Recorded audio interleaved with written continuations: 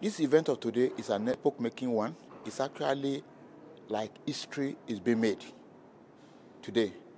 It is actually very important for us because it has made our job very easy. It has actually made the work and the job of even farmers and other stakeholders that are relating and interacting with us very easy. The need to start coming to Abuja or to any of our regional offices has been removed.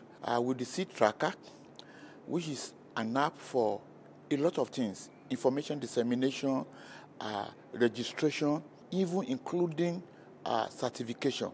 Certification that used to be visual before has become diagnostic because of some of the apps that have been demonstrated here today in IITA. So it's actually a very good thing. It's like a dream come true.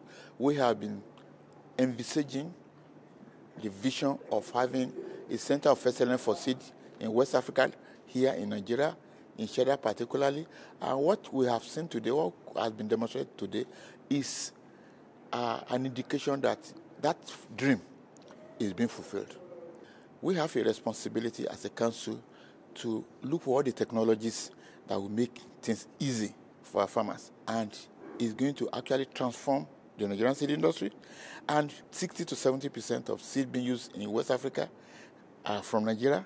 So this transformation is going to go beyond Nigeria to West Africa. And let me tell you, the cassava seed tracker that we nucleated here in Nigeria in partnership with IITA is now being used in DRC and Tanzania. So what we are now saying is that the transformation is going beyond Nigeria to West Africa and to other parts of Africa.